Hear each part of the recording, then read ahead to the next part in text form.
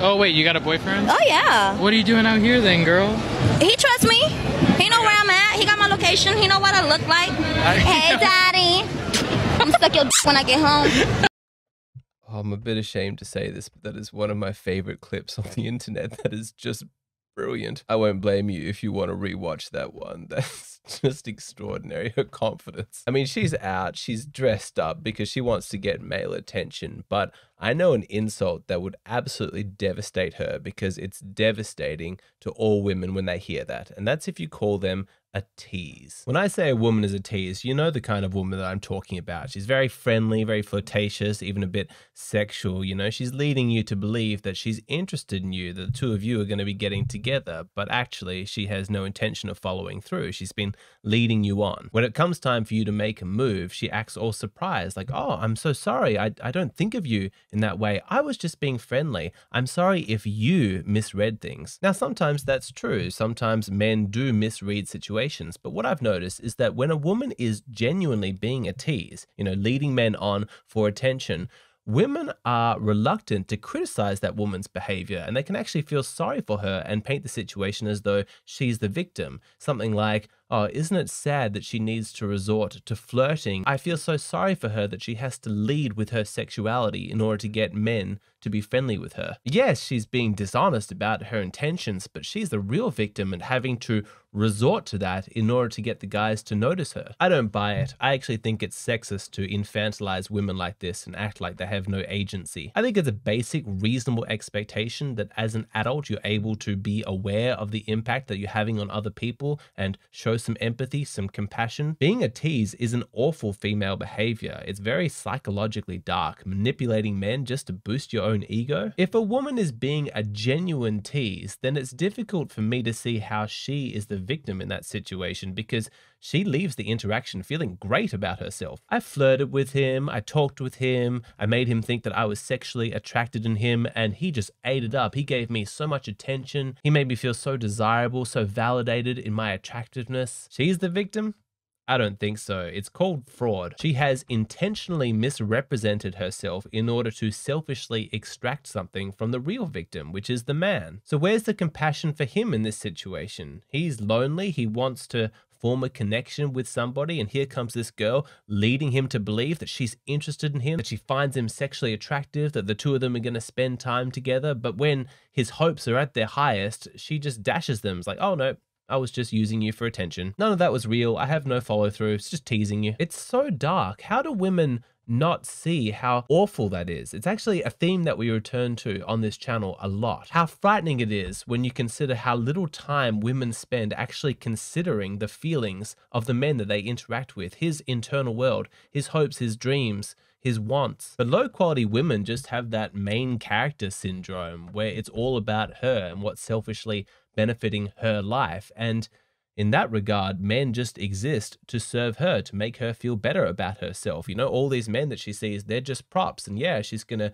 tease them and flirt with them and lead them on in order to get what she wants from them. And then those men can be discarded. She doesn't have to think about what impact she's having on them. And of course, some women justify it by claiming that it's the man's fault for sexually desiring her. You know, that sexist idea that male sexuality and men wanting to be sexual with women is somehow awful and morally abhorrent. Therefore, she's justified in teasing him and leading him on because it's his fault for having sexual impulses in the first place. It really is amazing how much disgraceful behavior you can get away with when you just start with the premise that women are good and men are bad. And I don't buy the whole ignorance argument because, as I've said before on this channel, it's in women's best interest to pretend that men don't have thoughts and feelings and desires of their own, because it makes them a lot easier to exploit. These are the sort of twisted values and dark psychology that I try and caution my audience against. Like, I want you men watching this to be confident, inspired, energetic, masculine leaders. I want you to have plenty of energy for your goals. And in service of that, I want to talk about the sponsor of today's video,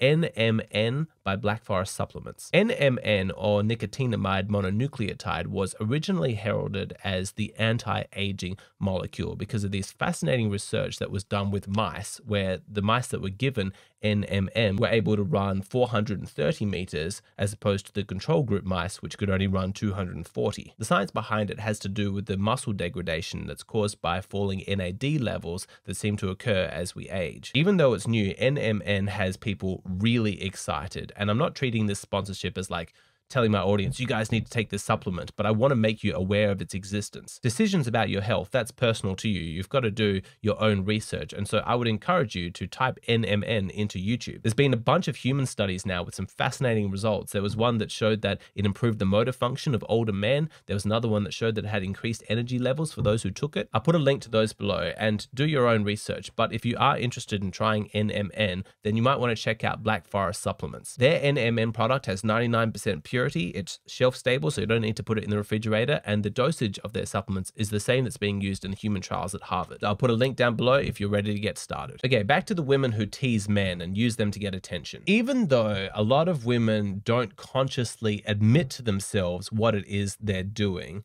deep down, they're aware of just how selfish their behavior is, and that's why the word tease has such an impact. That's why it hurts so much. I want to explain to you what her strategy is and why you calling her a tease completely destroys things. So this is how it goes. A girl wants some male attention. She wants a self-esteem boost. So she flirts with you at a party, at work, in the club, wherever it might be, and she leads you to believe that she's interested and she's soaking up all of that attention you give her. But if you ever try and progress things and you're like, hey, let's hang out, like this is definitely seems to be something, we have a connection, let me get your number, she feigns innocence, she feigns absolute surprise, like, oh no, that's never what this was about, you've misread these interactions.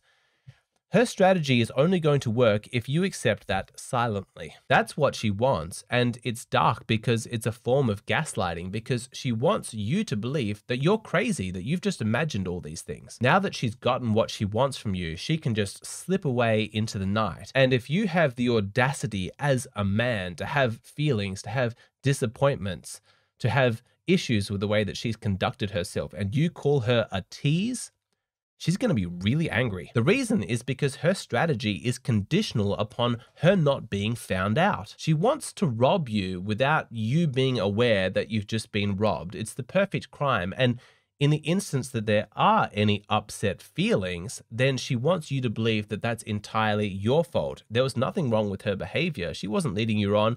It's you. You are misreading things. It's actually evidence of how dark and twisted your psychology as a man that you were sexualizing a perfectly innocent conversation. That's what she wants you to believe. So if you call her a tease, you shatter that illusion. You don't take responsibility for what's occurred. You don't think that the problem has lied in your interpretation. You put the focus squarely on her choices, her actions, her behavior, and she hates that. She doesn't want to be held responsible for what's occurring here. She doesn't want to be accountable. The accusation of being a tease stings because in reality, it's a really awful thing to do, to lead a man on just to boost your own ego. Who does that? Calling her a tease shows her that you're aware of how selfish her psychology is, how dark her motivations are, that she's willing to exploit a man for her own selfish benefit. It paints her as a really awful person. It's a devastating label. It's going to hurt. It's going to rock her. No woman wants to be called a tease. So that leads to the question, should you say it? If a woman has genuinely led you on, should you hold her to account by calling her a tease? My advice is no. Here's the thing. No man looks like he's high quality by calling a woman a tease. He looks bitter. He looks angry. He looks emotional. It just looks like you're responding out of anger for being rejected. And while it might hurt her, you're also hurting yourself. And you need to be aware that there's actually a pretty intense social stigma against men calling women teasers, because knowing that it's a word, it's an insult and a label that really will hurt women, a lot of men have used the label tease in situations where it's not actually appropriate. Like, think of some dickhead guy who has a delusional expectation of sex, like he's entitled to it. You know, some real narcissistic arsehole kind of guy. And so when he's with women, he's always pressuring them and like making sexual advances. And when they say no, he's like, oh, you're such a tease. It's dark, right? Like trying to shame a woman into relaxing her sexual boundaries, trying to make her feel guilty about something that she might not have even done. I mean, it's awful. That's the kind of dark male behavior that turns women into man haters. And my read on the current cultural feeling about the word tease is that a lot of women have been called that label in situations where it's not appropriate. And so they have a real trigger about men calling them that. Like if you call a woman a tease, you run the risk of her thinking like, oh my God, this disgusting misogynist who thinks he's entitled to my body, entitled to sex with me. Imagine how it might look to the members of your social circle if you called one of the women that you meet a tease, and then she goes back and tells all the girls that you're friends with, like, he had the audacity to call me a tease. And then suddenly you're lumped in with all of those guys who have been like pressuring women for sex because they're entitled. And that's how women think of you now. It's not worth it. It's too risky. I think that the term is too loaded. So if you have an interaction with one of these women who is a genuine tease, it sucks that you got led on, that you got manipulated and exploited. You have my sympathy, but I don't think it's worth it for you to call her a tease. The consequences could end up biting you in the butt. So take your lumps, learn your lesson, and then next time find higher quality women to interact with. Some topics I just do not feel comfortable talking about here on YouTube because the content is just way too explosive. And the latest video I posted on my Patreon is one of those. It's whether or not it's racist to have ethnic dating preferences. So if you say like, oh, I only want to date white women or Asian women or black women, what's the degree to which that's like, hey, that's a sexual preference and that's empowering and we should all be celebrating that? And at what point are you just like an outright racist? Very, very touchy subject, but I want to be someone who actually explores these things and tries to bring some rationality and some nuance to it. So if it's a topic that interests you and you want to see that, then you have to head over to my Patreon. It only costs $7. You get instant access to that video plus like 280 other videos at this point. The back catalog